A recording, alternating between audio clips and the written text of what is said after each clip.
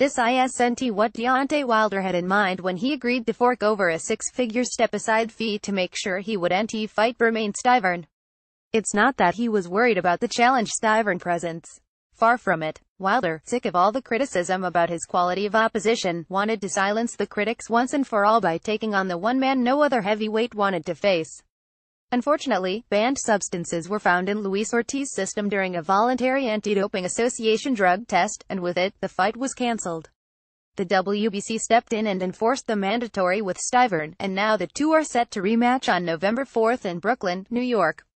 The whole reason Wilder 337 knockouts wished to fight someone else in the first place. There's little interest, from the public and television networks, in a second meeting between Wilder and stiverne. Wilder lifted the WBC heavyweight title from stiverne over 12 rounds, and the Haitian was never remotely in the fight.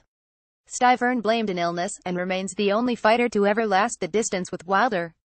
That's about the only intrigue heading into November 4th. Can Wilder finish stiverne this time and make it so he's knocked out every man he's ever faced? Stiverne asked for it, so he's going to get it, said Wilder, who will make the sixth defense of his title. Whatever happens, happens. Ask and you shall receive. I'm relieved to be getting my mandatory out of the way. At least now I won't have to deal with that down the road. In the first fight, I broke my hand in the third round, and I still dominated. That was a lot of the reason why it went the distance. This time it's a different day, different time and different fight. This time it won't end well for him. Wilder, the ring's number 2 heavyweight, actually bent the surgically placed metal rod in his hand during the bout. Fast forward 2.5 years later, and the fighters are in very different positions entering the ring. Now 31, Wilder is no longer a prospect jumping up in competition. He's proven his world-class power, albeit against middling opponents. That's not Wilder's fault. He signed to fight Alexander Povetkin, a top 5 heavyweight at the time, who tested positive for PEDs. The Alabaman has screamed for a unification fight with Anthony Joshua. That will have to wait.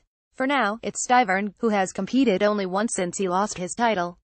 That performance did little to inspire any confidence stiverne will have any more success this time around. Derek Rossi, a journeyman, dropped stiverne, but was unable to finish him off and lost a close decision on the cards. Stiverne 2,521 KOs will be 39 when he enters the ring, and also coming off a 2-year layoff. Wilder is likely right. This probably isn't going to end well for him. I am ready, willing and able to seize back my title from Wilder, said stiverne, who signed to fight ring-rated big man Dominic Breazeale on the undercard before the main event fell through.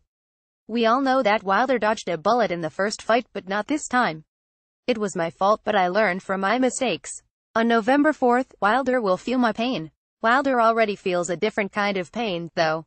The pain of criticism. The pain of working so hard for something, only to have it taken away. And Wilder wants stiverne to feel his pain.